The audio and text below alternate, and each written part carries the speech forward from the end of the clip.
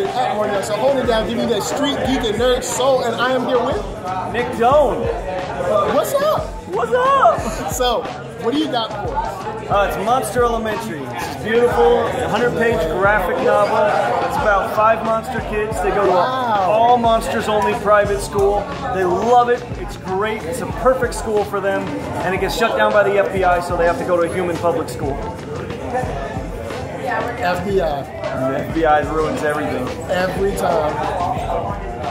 But how fun is it to make not only a book about being in school, but a book about monster kids? It's awesome. Are there any inspirations from your personal life that you put in there? I know it's just the horrors of growing up, right? Yeah. Kids can be cruel sometimes.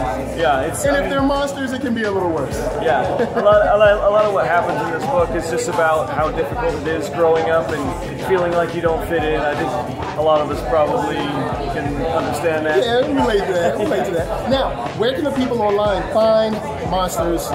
Where can they find Monsters Elementary? They can find it on Facebook, facebook.com/monsterelementary. They can find it on the Monster Elementary website, monsterelementary.com. They can find it on Twitter at MonsterElem. They can find it on Comixology if they just want to buy digital copies. So, show them the book again. Monsters Elementary, so cool, so cute. Go out and get it. It's all ages, right? All ages. So if you're looking for something all ages, really cool, I guess coming of ages kind of thing. You're really young, you can read this. If you're really old, you can read this.